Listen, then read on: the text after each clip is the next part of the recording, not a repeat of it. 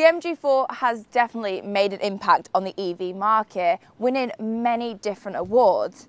Now, they have done things a little bit different and there aren't any optional extras. Instead, you can get the SE, SE long range or Trophy. So we're going to see what the difference between the SE and the Trophy actually is and if it's worth the extra £5,000.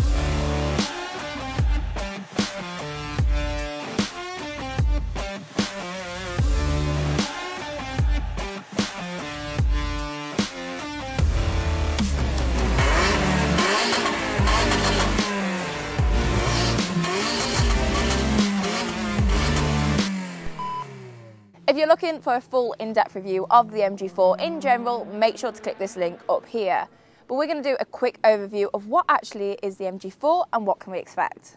The MG4 is an award-winning electric hatch, impressing the market thanks to its value for money, fantastic looks and fun driving experience, especially thanks to its rear-wheel drive. The stylish EV is a statement by MG of what their electric future is going to look like, and it's pretty impressive.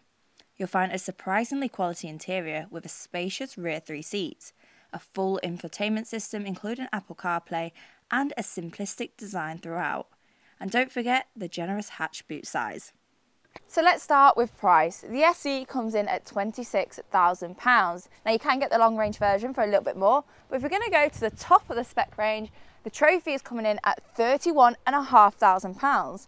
Now that still isn't bad in terms of electric vehicle prices, but is it worth the extra over the SE? The standard SE comes with a 51 kilowatt hour battery, and that's going to give us 218 miles worth of range, and charging wise 10% to 80 in just 40 minutes in a public fast charger. The Trophy comes with a bigger battery from standard, which means we get a 64 kilowatt hour battery, a range of 271 miles and a charging time of 10 to 80% in just 60 minutes on a public fast charger. But if you're a little bit stupid like me, remember that it has got a bigger battery, so obviously it's going to take longer to charge. But if you want to meet somewhere in the middle, the long range version of the SE still has a 64 kilowatt hour battery, but due to it being a slightly bit lighter, it's going to give us 280 miles of range. Now my speciality, power. The SE is going to give us 170 PS. Now the torque is going to remain the same for the Trophy, but we are going to get an extra 33 PS, giving us a grand total of 203. And when it comes to efficiency, the Trophy is estimated to get 3.7 miles per kilowatt. Now, this is actually slightly more than the SE, but literally not by much, 0.1 mile per kilowatt, meaning this will still get you 3.6. I may have told a slight fib when I said there wasn't any additional extras. There is one, the colour choices. The SE, you do get an extra couple of choices, including this really nice dynamic red for an extra £695. But if you get the Trophy, you get this awesome volcanic orange. Again, it's going to set you back £695, but you're certainly not going to lose it in a car park.